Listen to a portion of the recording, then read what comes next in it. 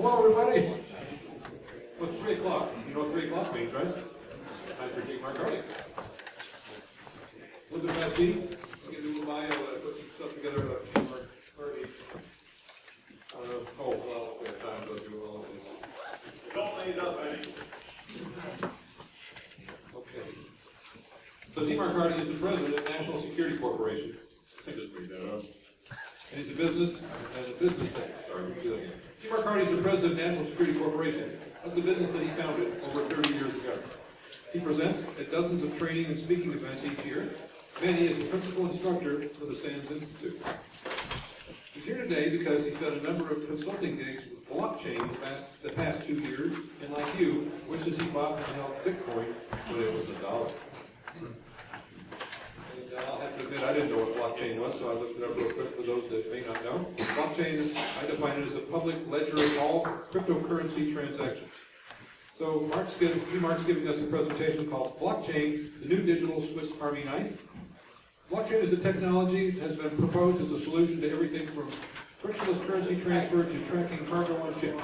With over $1 billion in venture funds invested and several hundred patents filed, every security professional must know the impact on the organization in terms of risk, volatility, and competitiveness.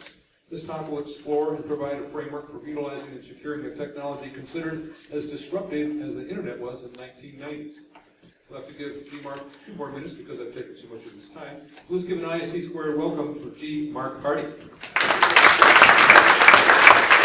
My presentation. Yeah, by the way, we're talking about that special character in the upper right-hand corner. If you haven't heard it, go check it and look for iPhone Crash. The new Ping of Death is back, but it uses a very obscure character that comes from an Indian alphabet that's only used by about 60 million people. So anyway, we're here to talk about blockchain, the new digital Swiss Army knife, and a lot of us have heard about blockchain, right? Well, it's not everybody, but some of us have, and that's probably why you're here, mostly because you've heard of something called Bitcoin. Well, let's get a little bit of background on that, but it's not a Bitcoin talk. It's going to be about other things, but I kept getting people asking me for more and more information on Bitcoin. Anybody hold Bitcoin? Okay, anybody got more than one? Man's coming back. All right, that's good. Okay, anybody got it when it was under $100? All right, he's buying. So when you look at money, you find out that it's been around for a long time. Kettles, cowrie shells, bronze, copper coins, silver and gold. We've got the paper notes and gold standard, and now down to Bitcoin. Oh, by the way, I can plug the BSI because they're letting me be here, and like Ira, they covered all my expenses to be here, all the transportation and things such as that. So thank you very much, Dan Doyle, in the back. But here's a question for you: how much money you got? I mean, no, really. You have to tell me that it's none of my business, but how much money do you think you have? And can you show it to me? Because, we have these little pieces of paper in our pocket that we carry around. Okay, that's fine, but where's the rest of your money? Well, it's in a bank account, right? Or it's in a stock account, or it's in your TSP or something, or 401k, which lately is looking like a 201k. And we realize that, it's just all a ledger in a computer. All the rest of it is money because you believe it's money, and there's a shared trust that if we both consent to the same hallucination that there's money in the bank, then there's money in the bank. Now, historically, we use gold. Why? It's tangible, it's pretty, it's shiny, it looks great. And it's in limited supply. It's why the alchemists have thought over the years, and it's rather hard to go ahead and get more.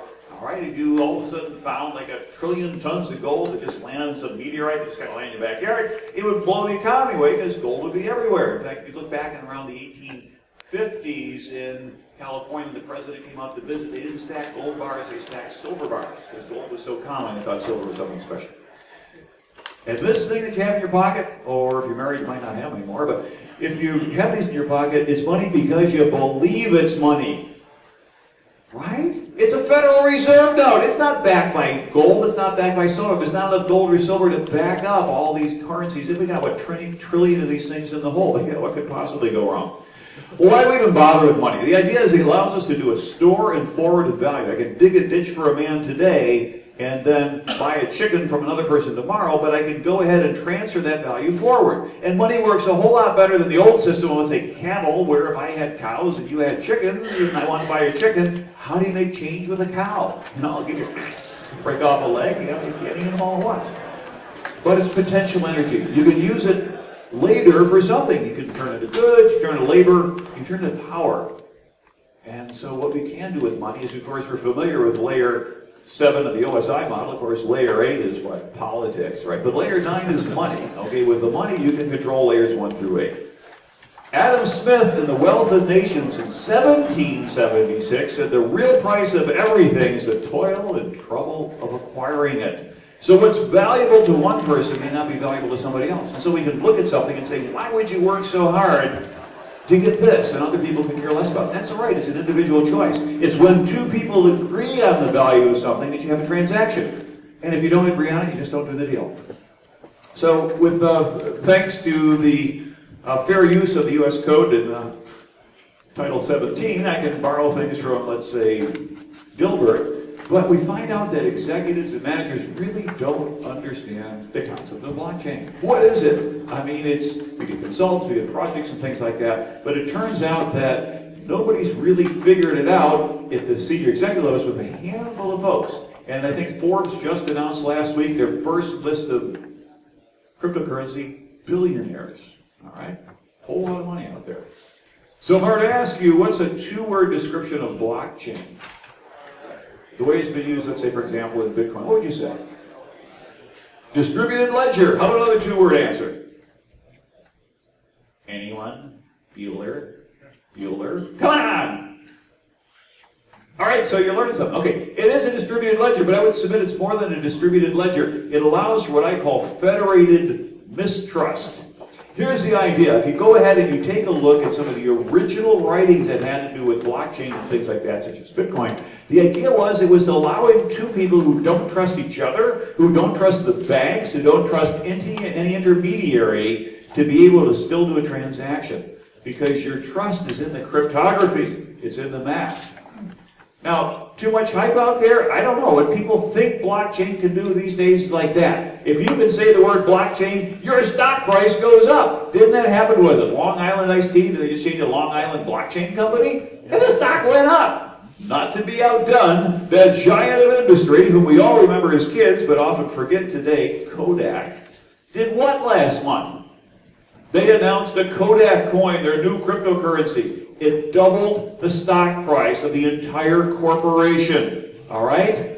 This is nuts. Okay, we've got the hype of 1998 or 1999 relative to .com. But the technology that we've got today is probably more along the lines about 1991. The hype is way, way ahead of what we could do. There's going to be winners, but there's going to be an awful lot of losers and a lot of things that crash and burn. So let's go back to the beginning. The original paper that was pseudonymously published by Satoshi Nakamoto back in late 2008 talked about a peer-to-peer electronic cash system that did what? It was electronic cash without going through a financial institution. I mean, after all, the U.S. Treasury just printed up, I don't know, $700 billion worth of extra currency to give to the banks that were too big to fail. And the concern was what? The U.S. dollar was going to go the way of the Zimbabwean dollar, which ended up at, what, 50 trillion to 1 relative to the U.S. dollar. It's pretty bad. I mean, it wasn't even worth the paper it's printed on. A peer-to-peer network, it's a hash-based proof of work, which I'll explain in a minute. And the network itself requires minimal structure. This is interesting. So now what we have that is an entirely different business model. Instead of having a central bank that's going to issue and manage currency, instead of doing barter, where you and I work things out, you know, here's a cow, you got a chicken, or gold is something as a reference, this is now going to be decentralized.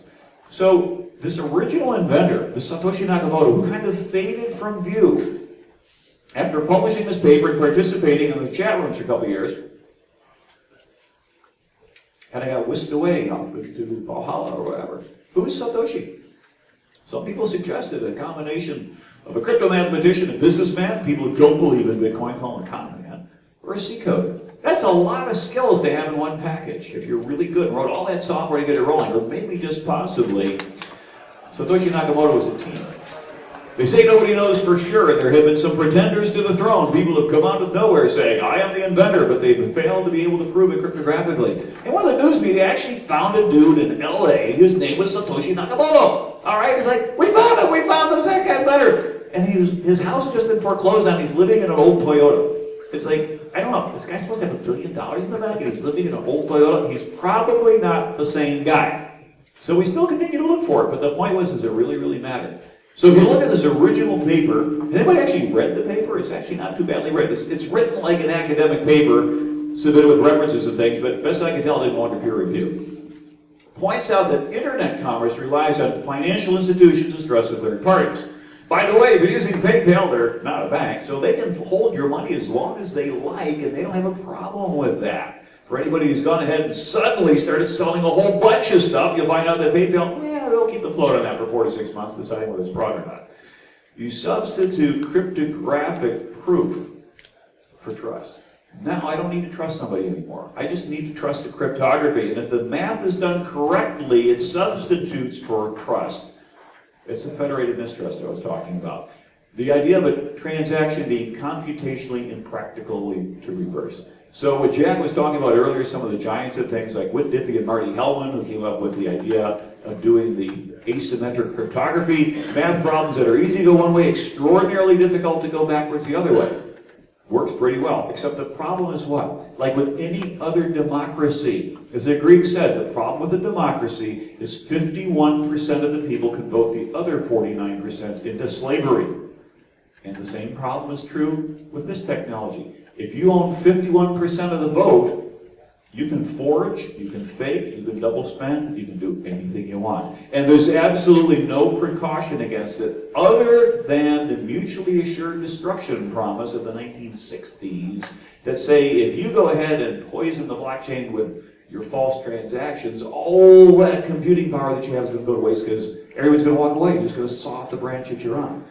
So it's kind of an interesting balance of trust or balance of that it works. And this did happen 2 years ago. One of the mining pools actually got above 51%. And everybody's freaking out. So what do you think they did? They split the two. They divided it. So they said, hey, this is not a problem. Because they didn't want to take this whole thing down.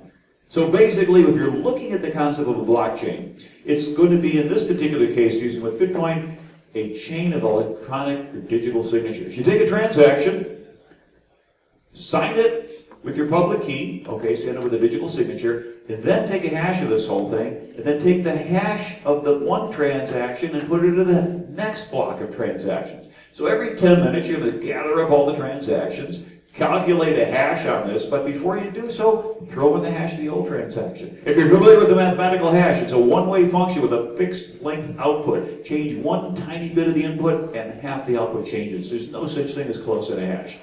But the nice thing is because everybody's got a copy of the ledger, everybody can check it out. So if I have never met you before, I want to do a deal, you don't trust me, I don't trust you, but I got my copy of the blockchain, you got your copy, I can assert that I said, hey, I've got a Bitcoin. How do I know? Here's my public address wallet. Go take a look and go all the way back to 2009 and look at all the inputs and all the outputs. You say, yeah, you've got one more Bitcoin in than you have out. You got it, so spend it.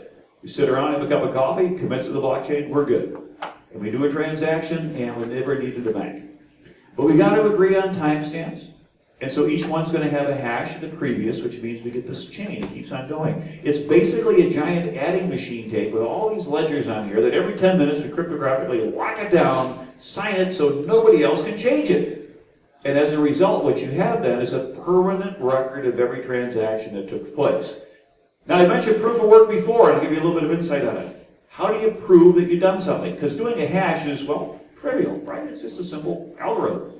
And so what happens when you talk about mining Bitcoin? Could you explain that to a 6-year-old? You know, they say that's the thing. If you could, Robert Feynman, the physicist, said, if you explain something to a 6-year-old, you really need to explain it. Not to think that you're 6 years old or anything like that. However, think about it this way. Your teacher gives you homework.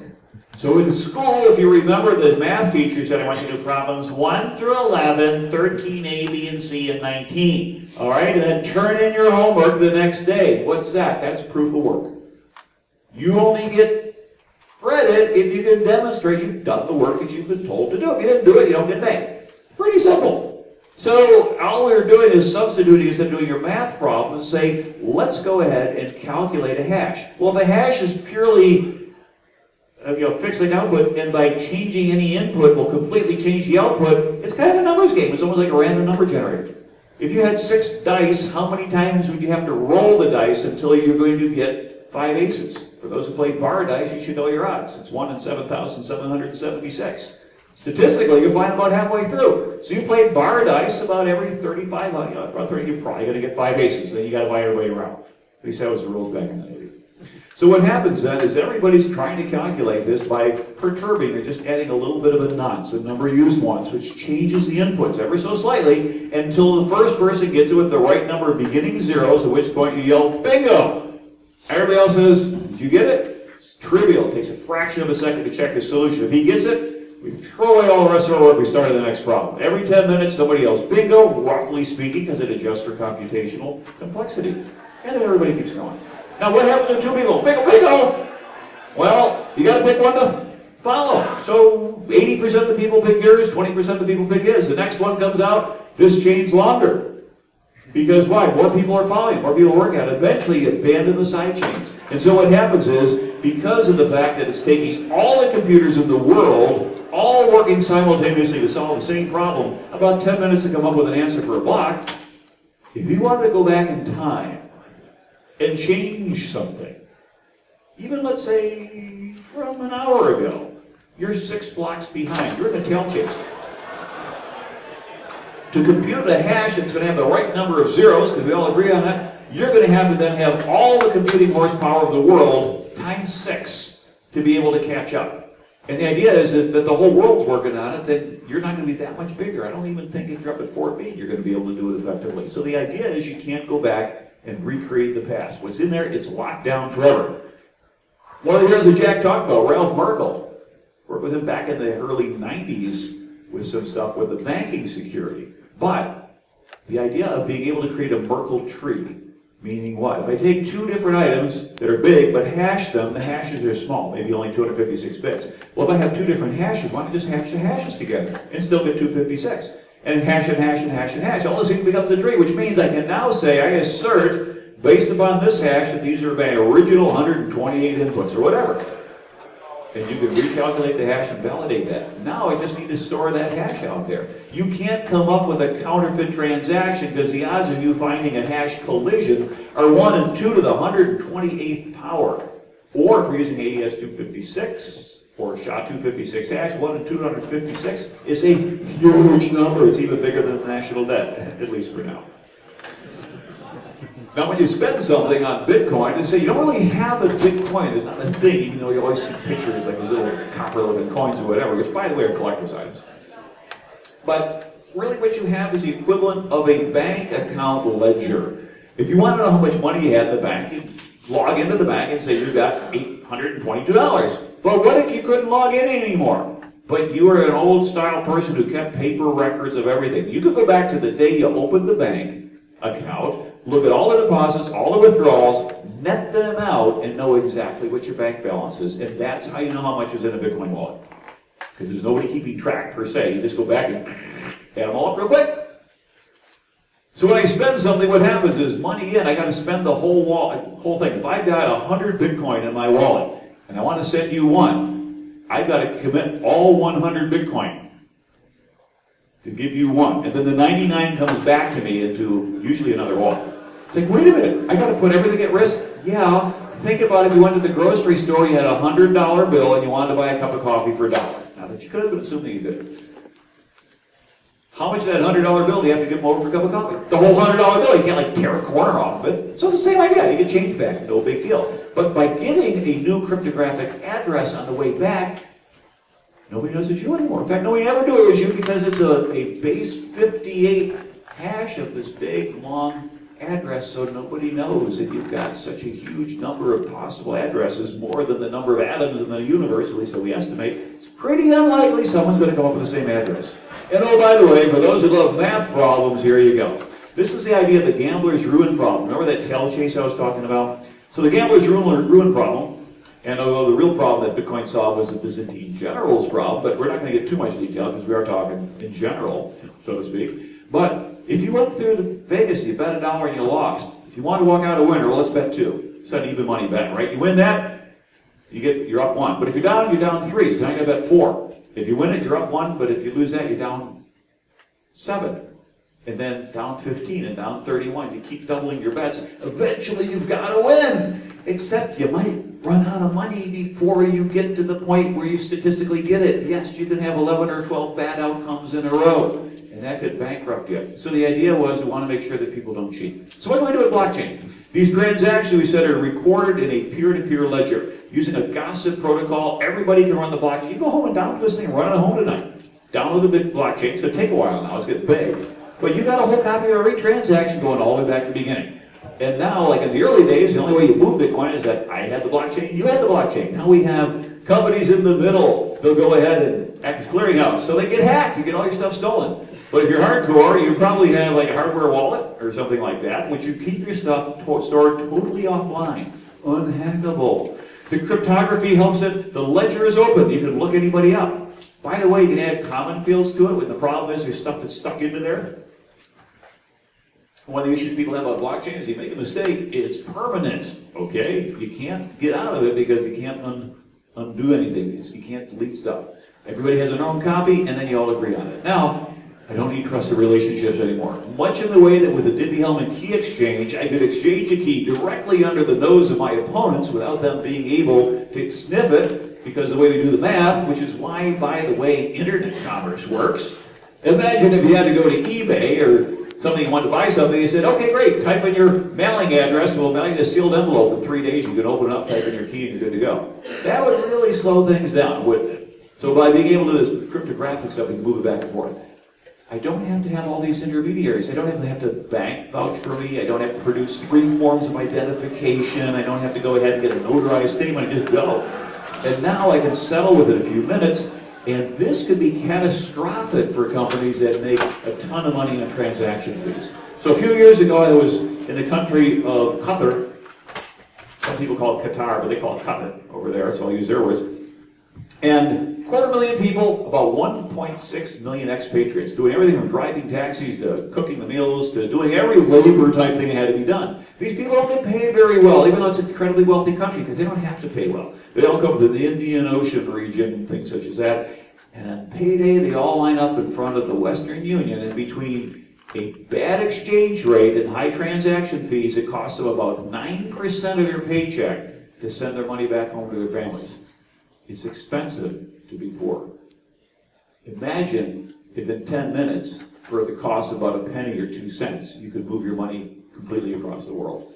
It would disintermediate all these financial institutions to take out a whole lot of money. So we're not surprised when Jamie Dimon says, Bitcoin is horrible, it's terrible, it's a disaster. Because it could be horrible and disaster for you, sir. And oh, by the way, who took that $700 billion back then? It wasn't Bitcoin, it was you bankers. Never mind. So what does blockchain really look like? It's really just a big long text string. You've got a couple fields in there. You've got the hash information in, the out, the size. You can even create a lock on it so you can go ahead and save it for later. This, again, confuses things a little bit because I'm using Bitcoin as an example of blockchain, but not all cars are Fords, but Fords could be cars. Hopefully you understand the difference. So this is a transaction. It just stores a whole bunch of text. And oh, by there's room to go ahead and put a text field in there.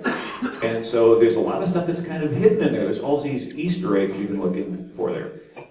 So what happens with this mining? As I said, the mining, the idea is to produce a hash that begins with a certain number of zeros. Okay, if it's binary, the odds of getting something that begins with a 0 are 1 and 2. If it begins with 0, 0 on binary is 1 and 4. 0, 0, 0, 1 and 8. And 16 and 32. So the original blockchain that was done for Bitcoin in January 2009 required 2 to the 32nd power. But that's half the time you get it, so about halfway through, it turned out that that's 4.2 billion. It's about the size of an IPv4 address space. But the nonce, the number used once, they go try 1, try 2, try 3, try 4, until you get the combination that works, turned out to be about 60% of the way through, which statistically makes about sense. On average, you'll do it about 50%. Sometimes you'll be very lucky, you get it quickly. Sometimes it'll take it forever. And these blocks could take 20, 30, 40, 50 minutes just because bad luck. But it's all probabilistic. So that's fine and good. And someone says, what are you doing? I'm mining Bitcoin. How do I do mining Bitcoin? Just calculate a hash with the right number of zeros and you get 50 new Bitcoin. That's your reward for doing the proof of work. All right, let me do it. As more people do it, it gets harder and harder. the difficulty factor goes up. So the more people that play, the harder it is to come up with the answer. How hard is it today? So yesterday, we're up over 500,000 blocks, required 75 bits, all 0. By the way, that's 2 to the 75th power. That is a humongous number, and oh, by the way, the 50 Bitcoin reward was cut in half, and then cut in half again every 4 years, till eventually the year 2140, there's no new Bitcoin. But there's a lot that's been lost over time, too. So the early people said, I had my hard drive, I threw it away, and now you're like, you could have millions. Or with the transaction fees, which got really stupid, ridiculous last fall, up to $50 a pop. Well, if you had $8 in your Bitcoin wallet, it cost you $50 to get it out, you just threw it away. So there's a lot of dust that's being generated. It's like brake shoes. Bitcoin is wearing itself out. It's not the only cryptocurrency that's out there. But there's a lot of them, but this is kind of the granddaddy. And oh, by the way, you did some extra stuff because now we're replacing that with fees. So what have we come up with? It turns out that, in my opinion, Bitcoin is mankind's least efficient invention ever created. 99.189% of your solutions are wrong. You throw them away. The amount of energy being consumed to mine Bitcoin is now approximately that of the entire nation of Singapore. And if you take a look at the carbon footprint, everybody seems to be worried about that. Only about 24 million tons of carbon dioxide. I submit that historians of the 22nd century will record that the true cause of global warming was Bitcoin mining in the early 21st century. And we're finding out in a place like Iceland where there's more power being consumed to mine Bitcoin than there are to power households because they all the geothermal stuff like that. So something's not sustainable here. We're kind of going off the deep end. But man, what a ride! We went from $800 or so in March when a friend of mine who's way into Bitcoin said, gee, Mark, sell your house, put everything you own to Bitcoin.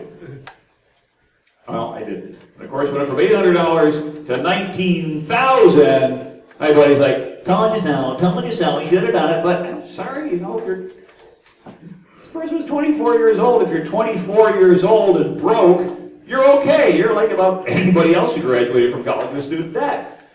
You're probably better off than them because they got a hole here and all. But when you're a little bit older, you really don't want to be broke because I'm still not sure I want to eat cat food out of the dumpster behind Walmart, okay? It's just not the future I intended. Although I'm in Florida, I guess I get a trailer and, you know, bicycle, and maybe I'll end up that way. But I didn't want to do that. And it turns out it was probably pretty good. Oopsies, because we went from $19,891 US down to $6,000 beginning of this month.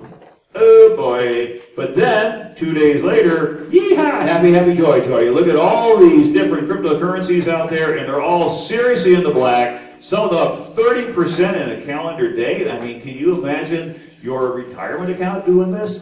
All it takes is a little bit, you're done. The problem is nobody knows when to let go. So my friend who went all in, at the bottom, went from, at the top was at $5 million US last year. Said, sell $1 million. No, it's going to be worth more. Said, trust me, sell $1 million. I didn't listen to you. I didn't go all into Bitcoin. Okay, mea culpa, maxima culpa. I screwed up. But now it's your chance to not screw up. Held everything and rode the $5 million down about 1.3. But it's on its way back up again, so who knows? Said either it'll be your neighbor or I'll be cleaning your pool, one or the other. So I started talking about Bitcoin 4 years ago. But I said I don't date the patient because I didn't want to get tied up in all the hype and everything else about Bitcoin and blockchain and things like that. Which is interesting because the patient turned out to be kind of hot and probably should have gotten something going. But I tried to stay out of that to be objective. Well, come on. That's not a good idea. As they say, that's why, I mean, if knowledge were the key to success, the Forbes 400 would be populated with librarians. And if intelligence were that, it would be populated by professors, okay? Obviously, it's something else at work. But there's a lot of different things we can do. But I did some more research and found out more uses for blockchain. Turns out a lot of other people have too. The blockchain patent applications are going nuts, okay? And so it turns out that companies are bragging about this huge, huge amount of R&D that's going in there. I think it was interesting that there are almost 60 patents filed in 2010 in the U.S. By now, they've either been approved or disapproved. Patent and Trademark Office tends to be a little bit slow, but not that slow. AT&T got a patent for Bitcoin-powered subscriber server. So, and it's in patent language. By the way, have you ever written a patent or done some patent work? I've done some expert witness work and things such as that.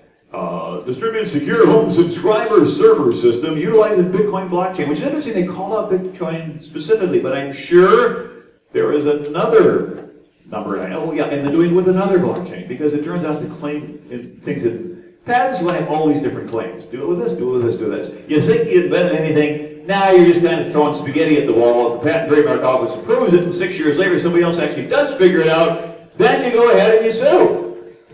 I tell people, you have a patent, great. Patents don't make you rich. It allows you to make a lawyer rich. All right? Think about it. Okay, big companies are going to step all over there, I'll spend it.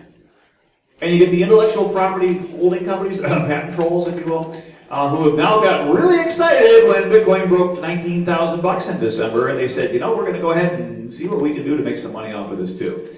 Bank of America, tracking validated user identity, changes to user identity, and a generic patent to convert unsecured instruments through a validation process. Now, an instrument being a financial instrument, so not musical. So we're going, banks are in on it. Bank of America got stuff, AT&T got stuff. Who's kind of generally missing here? JP Morgan Chase. They didn't really get on the bandwagon early on. They were to blockchain patent filings like Germany was the colonization of European. They didn't do much. Finally Germany said, we need to get a colony. Everybody else got a colony. So what did they finally get? For those who are historians, well, they in India. British got India, but they got parts of China. Did you ever get Qingdao beer? Or Tsingtao if you can't pronounce it. But the Qingdao beer, which comes from Shanghai, is along the Bund, the B-U-N-D. Where do you think the Bund comes from? It's a German word. Because the Germans got there, they taught them how to brew beer over there. But we find out that, so what, that much. Now we're looking at some of these banks saying, we want to be this big. I think what happened is JP Morgan Chase got some of their patents approved because about 3 weeks ago, Jamie Dimon's now saying, I'm sorry about all the bad things I said about it before. We suggest that the change of heart was not due to the fact that he changed his heart. Bank of America, 10 new currency publishers. By the way, I got a whole set of references you want to look these things up. AT&T, a cryptocurrency card payment in new patent filing. You can now pay for your new automobile with cryptocurrency. It's stored in memory in conjunction with a purchase of goods or services, and it's credited purchase price, which suggests that if you drive your car a certain way, you can prove on resale that it hasn't really been beaten up too badly in the used car market. Like the story my dad told me, the car, you get a real low mileage car, only 500 miles, quarter mile at a time. All right, not much left of that engine.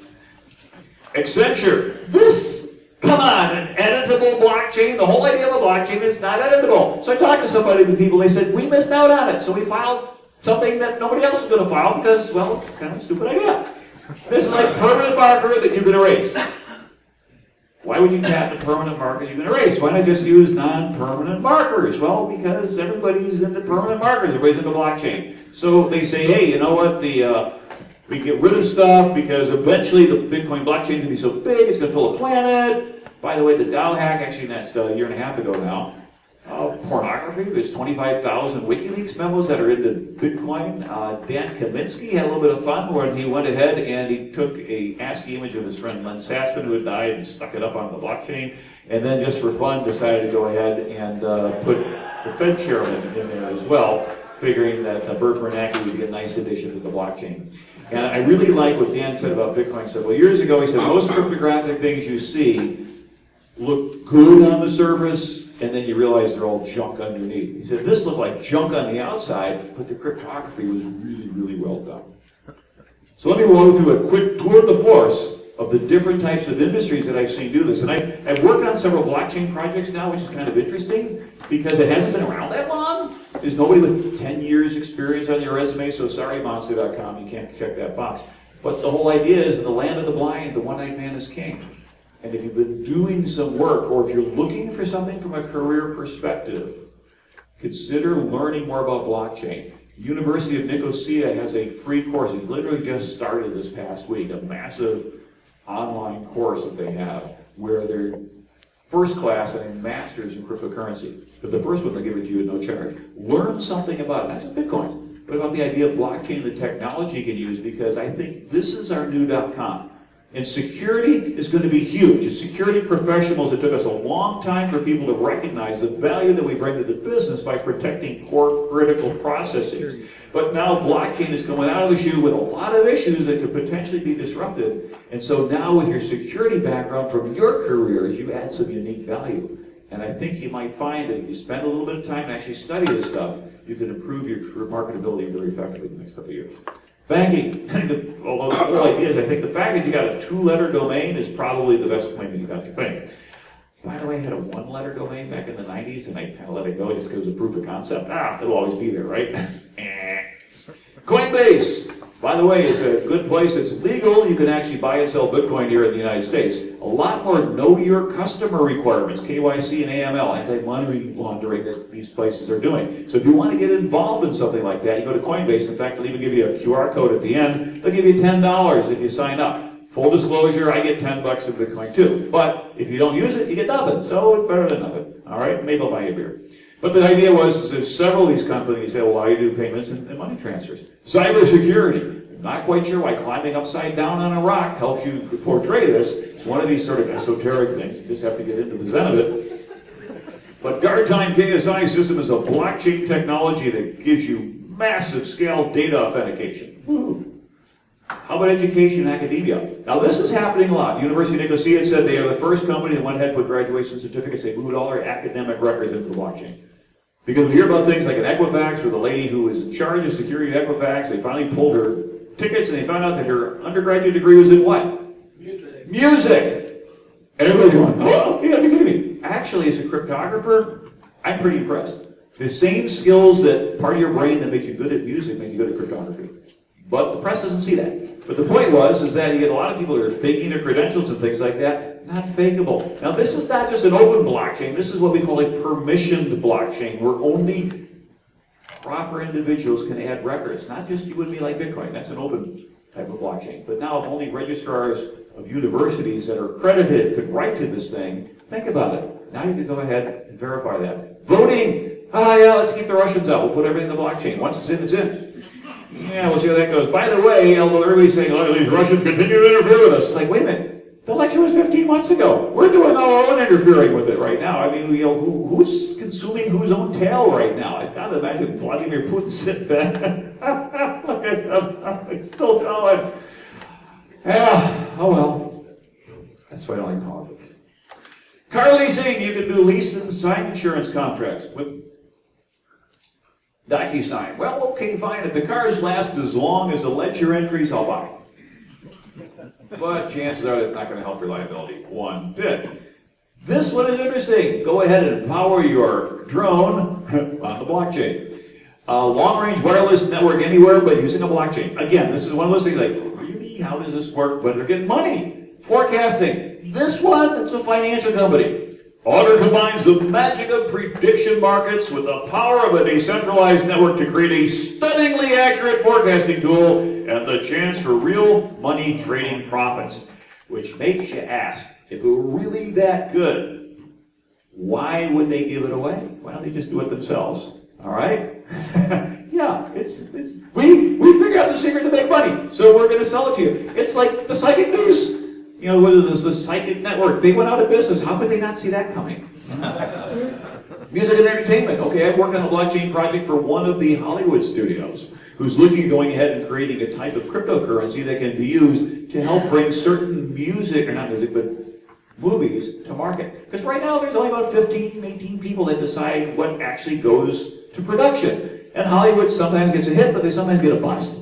And so as a result, by going ahead and letting people buy these cryptocurrency coins, go ahead and put them on a blockchain, have them be worth something, instead of proof of work or proof of stake, everybody antes up the ones that people like, they'll go ahead and move forward. The problem with a lot of these things, though, is what? If you could substitute the word database for blockchain and still get the same result, then I respectfully submit that you don't have a winning idea. Although you get some money.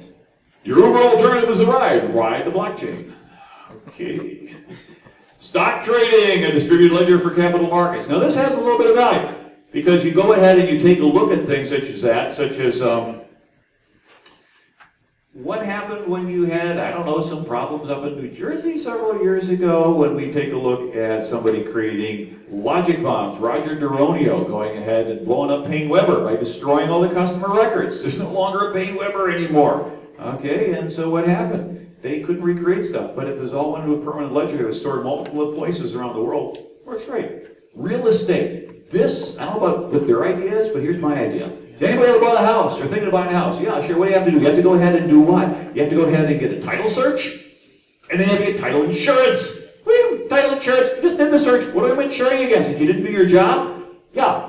Well, why do I have to pay you hundreds and hundreds of dollars to title? I already paid you to do your job. Okay. We don't self-insure. By the way, 80% of the title insurance is a commission that goes to the real estate agent. So what you find out is this. What if you put all these property records up on the blockchain? Instead of having a Bitcoin address, you have a street address. You want to know if the property is free and clear? You just go ahead and search the public records. You do it at home. Everybody can do that from home now. It's permission blockchain, right? Only great people can write to it. I add up all the liens. I add up all the lien satisfactions. If the number is 0, it works. Now I can then go ahead and get rid of my title search. And oh, by the way, don't need title insurance because the blockchain's unalterable. We just blew away 2 different industries. We make Uber look like Boy Scouts because there's still taxis going. These folks are gone. They're going to have to do a real job. They're going to have to go do something useful and add some value instead of being a parasitic type of an industry. Sorry, but it's a parasite. And so now what happens is you do a smart contract where you go ahead and you put a computer on a program, you write it saying, I insert into the contract my deed, you insert into the contract the money that you're going to buy, put it in Ethereum or whatever. And the condition says is this, if at the time of execution the sum of liens minus the sum of lien satisfactions equals 0, the contract is valid, otherwise not. Now if somebody tries to slide something in the last second, it busts out and the deal doesn't go through to clean it up. Once it's cleaned up, then the deal goes through. And it's impossible to rewrite the past, so therefore you get a clean thing. And guess what? Sorry, that real estate commission of 6% just went down about 3 cents. Insurance. Trust the process. Okay? Healthcare. Yeah. Your health is protected on the blockchain. Like, no one's going to steal information off the blockchain. Like, they can go ahead from Anthem or something like that. Again, the enterprise blockchain company, I look at some of these things, and maybe they're onto something, you just haven't read the prospectus long enough. But I remember an old Dilbert cartoon where Dogberg is saying, prospectus, it's a Latin word meaning open your mouth and close your eyes. All right? Supply chain management. This makes a lot of sense to me as well. Being able to prove where your stuff came from. And the fact that nothing's been changed and it's been locked in. It's also being you move a truck across a border, you know what's in it, it doesn't change. Store your stuff in the cloud, but you can't get it out. You can't get it out, but you can never get it off the cloud. Okay, I'm not sure that's going to work. Energy management. Wait a minute, peer-to-peer energy transaction. This whole idea is what? When you got all this extra power generated that you're not using, instead of just sending it to ground, what you got to do is just send it buying Bitcoin. You know, there's little power plants all over the world that have extra Bitcoins or whatever it is, and they swap around because it's quote-unquote proof of energy. Sports management. I'm not sure how this works. You go ahead and ride around on a Bitcoin, but it's fast and looks cool. Get going. Gift cards and loyalty programs. If there's not enough fraud in this programs already. But you can put them on the blockchain. By the way, about $16 billion in credit card fraud. I did a lot of work on fraud prevention. And what I found out is one of the favorite ways to launder money is to go ahead and do what?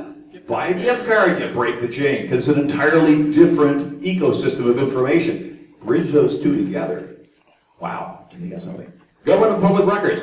I am certain that every one of our elected officials wants complete transparency on everything that takes place of where the money goes and how it was spent. Yeah. Like any government's ever going to work for this. This is Pollyannish, but it's a great idea if you can get the government to be transparent. Gun tracking, okay, a lot of people worry about it, but it doesn't do anything one way or the other than to create a permanent ledger. And by the way, if you live here in the great state of Florida, you take a look at the rules and the laws. It's written into the Florida Code that no government agency shall create a database that tracks ownership of firearms. That's the right we have as a resident of the state of Florida, so this probably wouldn't work. Wills and inheritances, sure, I can see this. Where is the will?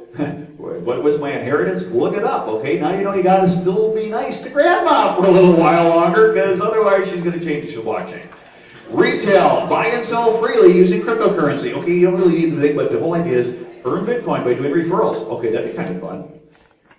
How about charities? This I like. If it cuts out the middleman, because you look at some of these charities that are burning 20, 30, 40, 50% of the money that's go to it goes to overhead. What if you could drive that down to a fraction of a percent, and the money actually went to the people who needed it? Law enforcement, global standard for blockchain intelligence, is hunting down criminals on blockchain by being able to track down where the bad guys have put their money and trying to unravel stuff. I've helped venture capital firms figure this stuff out, and they said, okay, we're going to buy and invent these guys. I asked them one question: how do they deal with the Bitcoin mixer? And back, well, we'll get back to you on that.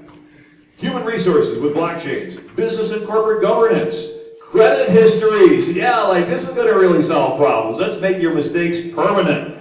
By the way, I got to wonder if you heard that GDPR talk earlier today, how in the world is the right to be forgotten going to be at all compatible with a blockchain which can never be deleted? They're totally incompatible goals. 3D printing, going ahead and protecting folks, crowdfunding, almost done here, and a ton of references, so I can land this thing right on the numbers. But the point that I'm trying to get across is what? Blockchain is kind of the new digital Swiss Army knife. It's got a lot of promise, a lot of hype, a lot of false promises. A lot of things are going to crash, but there are going to be survivors, there are going to be winners, there's going to be some really, really big winners. So I do not recommend mortgaging your house and buying Bitcoin. If you want to, think of it as like a lottery ticket, buy some, set it aside, and do it. But learn about the technology, use it to change your career trajectory. You might find yourself in several years from now being very happy that you learned it. So thank you very much for your time. Appreciate it.